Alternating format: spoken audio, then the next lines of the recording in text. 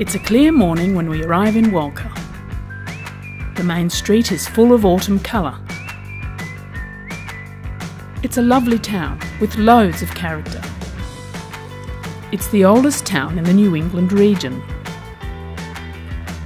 It's nice to wander the historic streetscapes.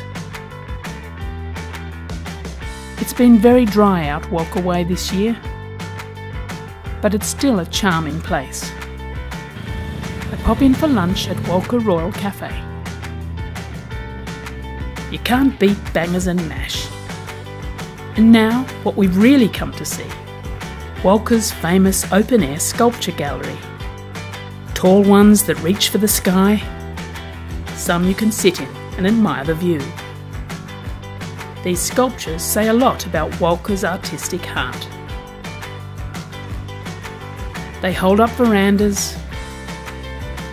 They make you wonder. They invite you to sit and think. They even greet drivers at the entrances to town. We're staying in a little B&B just out of town. Cairney Country Cottage was such a nice surprise. Flowers and homemade biscuits, all set in a lovely garden. The fire was so cosy. The next day we're off in search of waterfalls.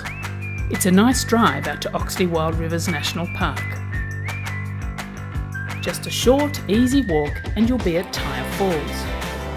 It defies the region's dry spells and has almost never stopped flowing. Okay, off again, this time to Aspley Falls. We're told the falls are dry today, but the gorge is worth a look. And it sure was. Back to town for lunch at Cafe Gray's. Tops off another great day in Walcha.